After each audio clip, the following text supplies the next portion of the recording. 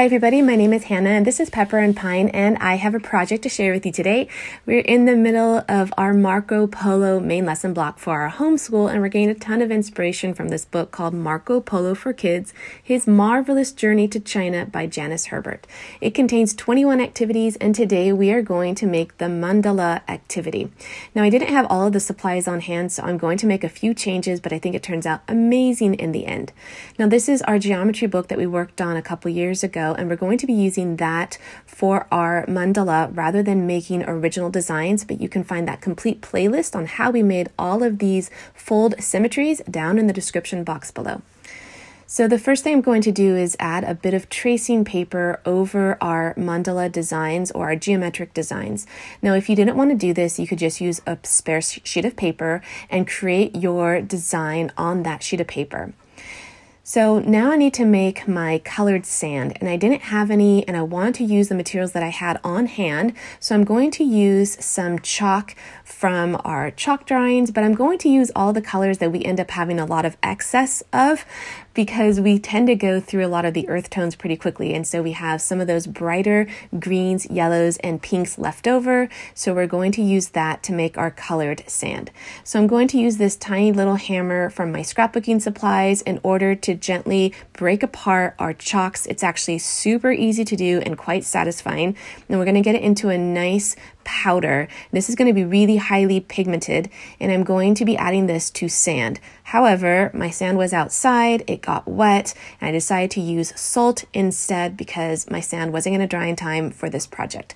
So I've got my 10-year-old daughter on the left and my 14-year-old son on the right, who are helping me make the powdered chalk for our colored sand or our colored salt. And so they're having a really great time grinding that down. Next, I'm going to add that chalk dust into little watercolor containers and add salt. At first, I add about equal parts salt and chalk powder. And I'm going to screw that lid on tight and mix it up, and it looks really great. And so then I think I can probably add some more salt to this and still retain quite a bit of the color. And sure enough, you can. So in the end, it's about 2-to-1 ratio of salt to powder, but you can play around with your proportions and find something that works well for you. Overall, this was a really quick way to make this colored sand using supplies that I already had on hand. So we end up mixing about 6 to 7 colors. 2 colors were really similar, so we had about 6 colors, which I think is suitable for this project.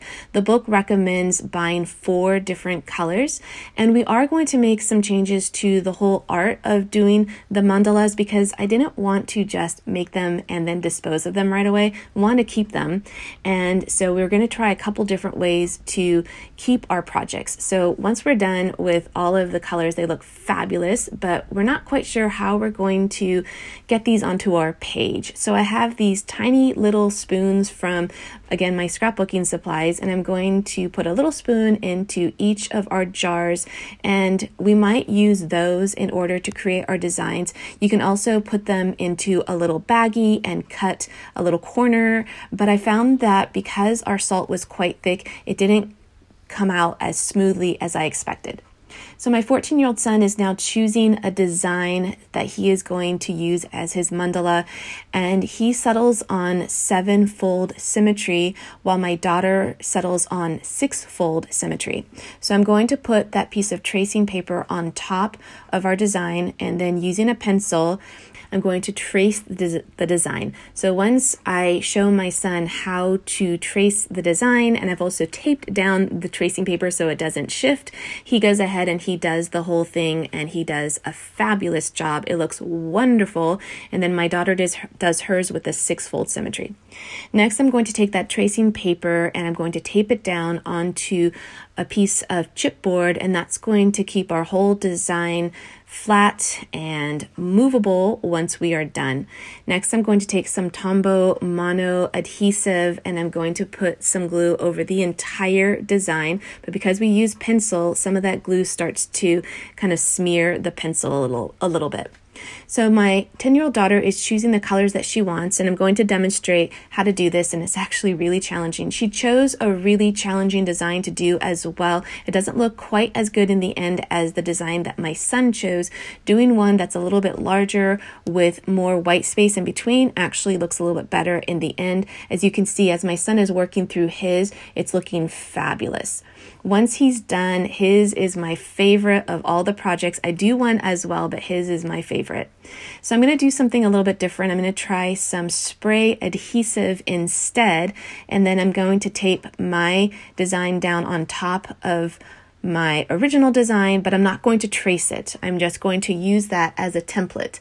I'm going to put some of that salt into a bag and see if that works out easier, but it doesn't. It's harder to use, it doesn't come out quite as easy, and I've got less control over how the design is going to look. So after I try this out, I end up going back to just using the spoon and working my design that way.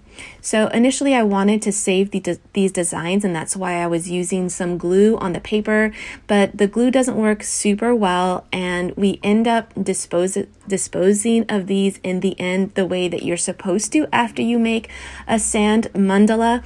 But I really did try to attempt to save it, but actually it was more satisfying getting rid of it than it was keeping it.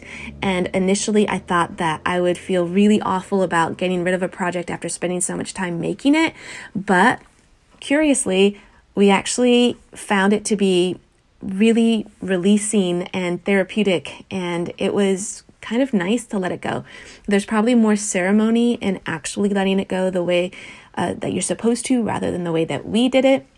But overall, I highly encourage you to try this project, even with simple materials that you have on hand. You don't need to go out and buy the special sands in order to do this. I hope you enjoyed this tutorial. Don't forget to check out the blog post that accompanies this video for more information, as well as pictures of all of the designs that we did. You can find that link down in the description box below. And if you'd like to see some of the other video tutorials that we're doing for our Marco Polo main lesson block, you can tap on the screen right now. That link is also in the description box below. And if you'd like to see how we're homeschooling on a daily basis, you can find me on Instagram at Pepper and Pine.